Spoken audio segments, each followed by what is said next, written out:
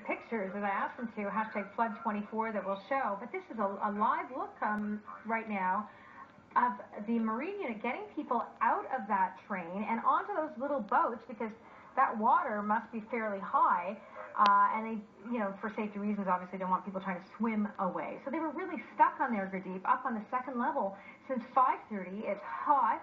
And, there are some people who are pretty nervous. So they're coming down to sort of that mid-level where you see the Marine unit officers taking them out of that window onto those little rescue boats. And Steph, we're actually going to take our viewers inside the train right now, back to Jonah Cade. He's one of the passengers we spoke to about an hour and a half ago. Jonah, you've been stuck on there for about 4 hours now. We're watching this rescue operation taking place at Human Chain. Tell us what you're seeing and experiencing from inside.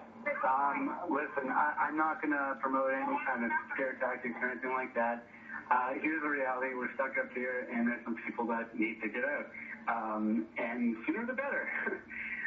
The reality, again, is just, it's not so good. We're trying to open some windows and, get the people that need to get out of here. And hopefully that happens a lot sooner than later. So, Jonah, is this, have they told you anything about this rescue effort? Is it strictly for folks who have to get off the train, or are they trying to extract everybody? All I know so far is that there's a few people that really aren't doing so good. They've made a conscious effort to try and get those people out first. I got someone beside me who needs to get out of here right now, and it's not looking so pretty.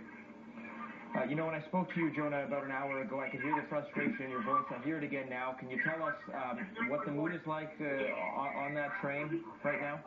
Listen, I think the majority of people are doing fine. I think that we're just concerned for the people that aren't doing so great, and we'd like to do a little bit better.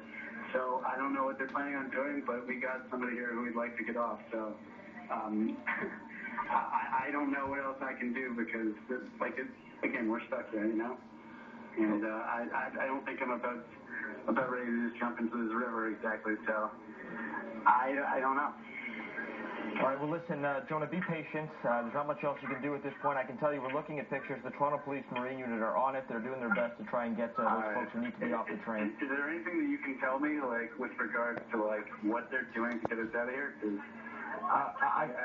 I can tell you what we're seeing right now, and from the notes that I've seen going around in our internal email inbox, I can tell you that the Toronto Police Marine Unit are on this, and they're forming a bit of a human chain, and they're pulling people out of a lower story window, out of I guess sort of the mid-level window on that GO train right now. That's what we're looking at. The solution to this is to play Red Rover. I gotcha.